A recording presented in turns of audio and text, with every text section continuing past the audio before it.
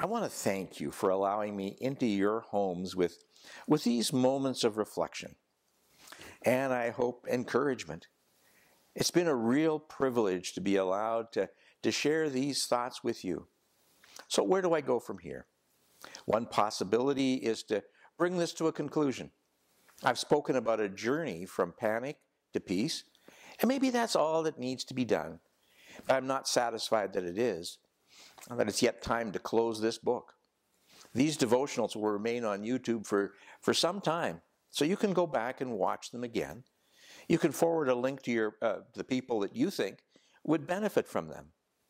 Since I'm working from a manuscript, I can send it out to you electronically if you'd like to study what I've said a little more closely, and maybe even talk about it with your friends. Not in person, of course, but maybe with FaceTime or Zoom. Maybe you want to send me a note to continue our conversation.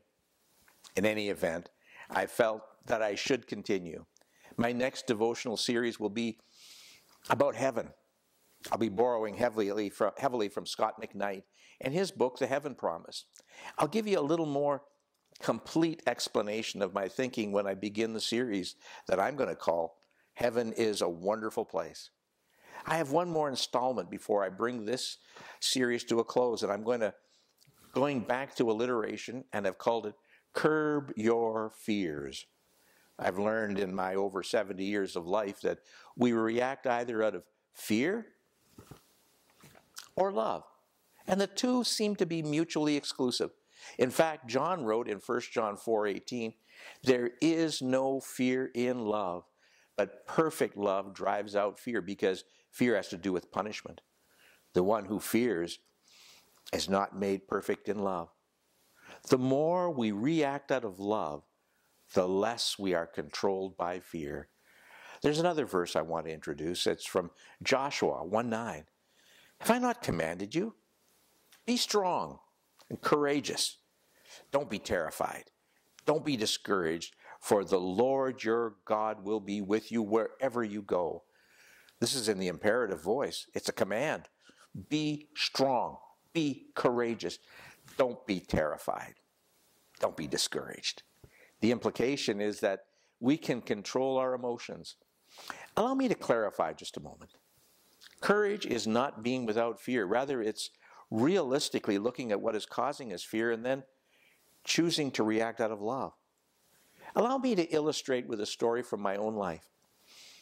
In March of 2003, Iona and I flew to Taiwan to visit our son and daughter-in-law, Jeff and Becky, and their brand new daughter, our first grandchild, Chandanjaya.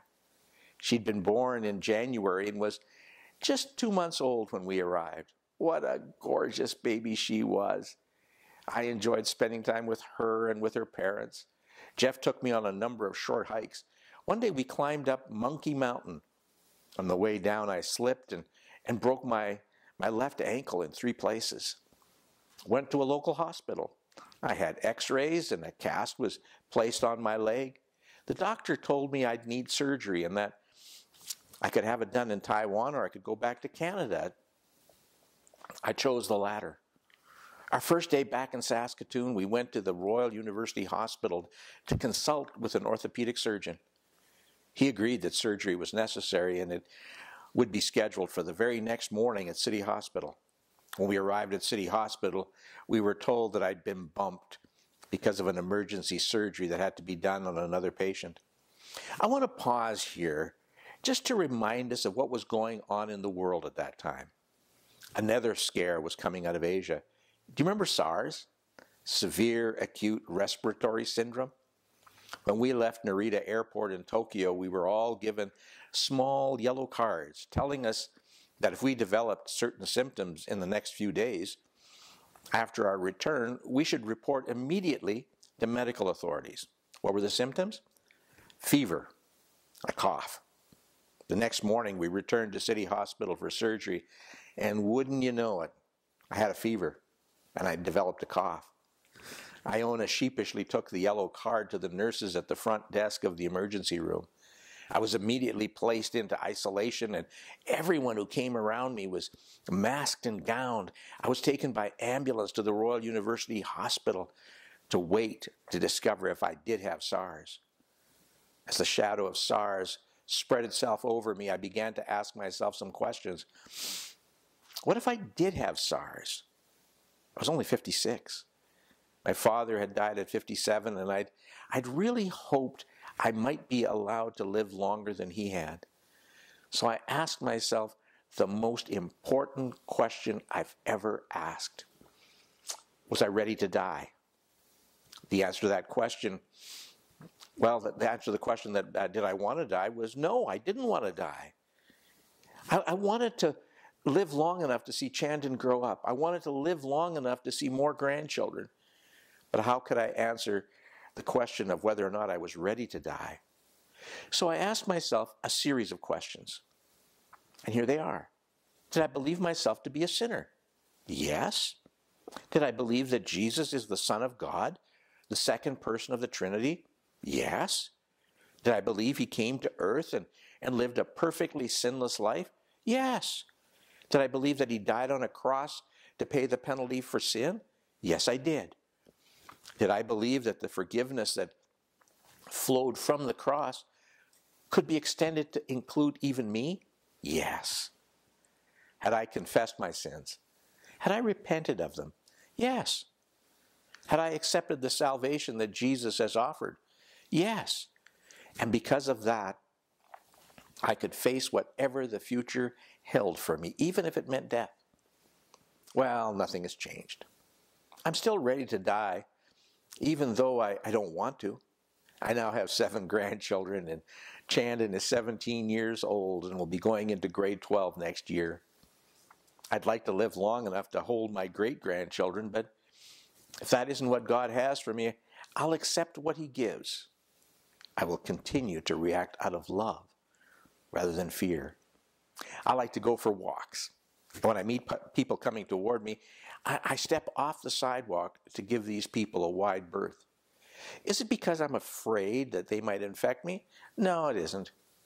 I want them to feel safe when they walk by me. Love? Fear? Which one will you choose to react out of? One last comment before I draw this series to a close. The Church of Jesus Christ will not be defeated by this virus. No churches are currently meeting. We've just been through Easter weekend, and this is the time when most people make their way to a church, but all those church doors were closed. How will the church survive? Will it survive? I'm reminded of what Jesus said to Peter after hearing him confess that he believed that Jesus was the promised Messiah. Listen to these words from Matthew 16:18. And I also say to you that you are Peter, and on this rock I will build my church, and the gates of hell shall not prevail against it. Neither the gates of hell nor the coronavirus will defeat the church. And remember that the church isn't a building. It isn't a denomination. It's the body of Jesus Christ. It's you and it's me and all that name the name of Jesus. I want to pray right now and to thank Jesus for his marvelous victory, this marvelous victory that he's won for us. Would you pray with me? Jesus, we thank you for your church that cannot be defeated by the gates of hell, your church that cannot be defeated by the coronavirus or anything else in all of creation. We thank you for the power of your church. We thank you for every local manifestation of your church right across the city, across our province, and around the world where people are gathering to celebrate your life and your death and your resurrection and remembering what it means for us. Help us to be a lighthouse, a place of safety where people can come in the midst of a time of pain and sorrow and darkness. And may we show them by the way we live what Jesus is really like. For we ask this in your name. Amen.